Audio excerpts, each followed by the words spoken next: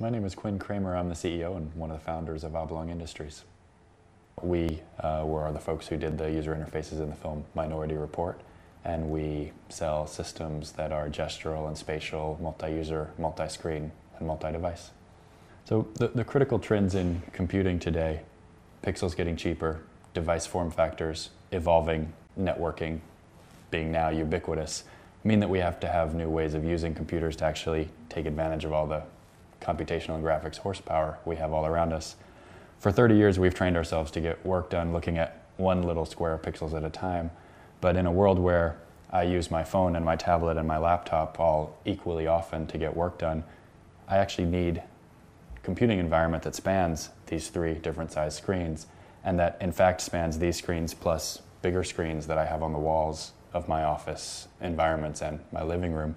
So what we set out to do at Oblong was build that multi-user, multi-screen, multi-device environment so that a new way of computing, a post-PC way of computing could come into existence.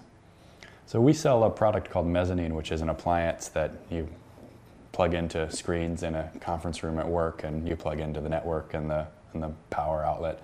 And when that appliance drives multiple screens in a conference room, anybody who comes into that room can take out a phone or a tablet or a laptop and share all the content they might have on any of those devices up across a shared workspace that runs on all the big screens in the room. So this is a typical Mezzanine conference room that I'm sitting in. I can pull out my phone, and using any of those devices in my hand, I can control what's on the screen. You can see that the view on the screen updates on all these devices simultaneously. I can also push back and reveal the full shared workspace in the room. So this is a shared workspace that's a repository for all the content that all of us in the room have uploaded as we've had a series of meetings in this room. I can also pick up the spatial pointing device that we ship with the room, and anything on screen I can pick up and move around and resize, or move to another screen in the room. I can bring up video, so here's a SketchUp model and a telepresence window and a web browser, all sharing screen real estate, all flexibly resized and moved around however the people in the room want them to be.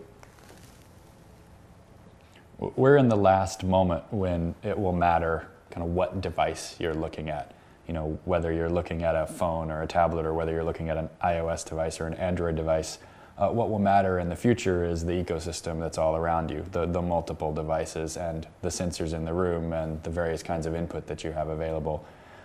The transition from caring about an individual device to just using all the pixels and all the computing horsepower and all the sensing that's in the room all around you is the transition that we're just living through the very beginning of.